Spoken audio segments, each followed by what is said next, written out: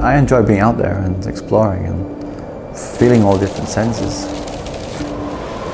I don't decide the weather, I don't decide how the mountain's going to look, because I know that I'm at the mercy of nature. I can go there and hope that I plan correctly, and that one moment that I'm there, hopefully it'll work out. My name is Jack Harding, I'm a travel photographer. Been doing photography for around 4 years. There's no rules in Scotland, it does what it wants to do. You can experience all 4 seasons in the space of 15 minutes.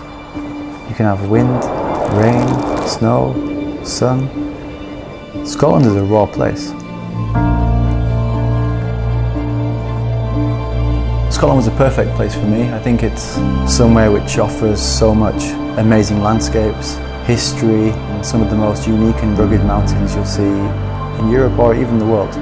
You've got things there which aren't really available anywhere else in the world in such a small space. All of this mixed into one just makes it a perfect workshop location.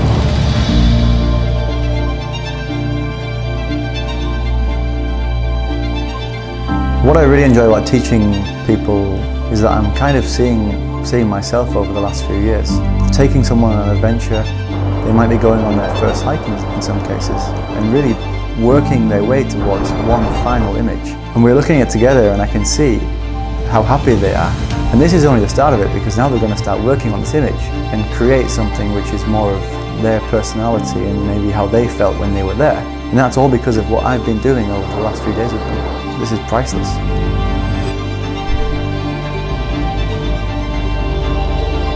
I want people to know if it was a good day or a bad day.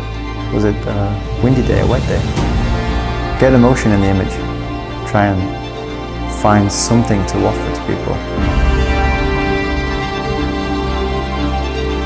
When I'm out in the field and I manage to capture that one moment where all of the elements sort of come together, it's like someone lights a fire inside of me.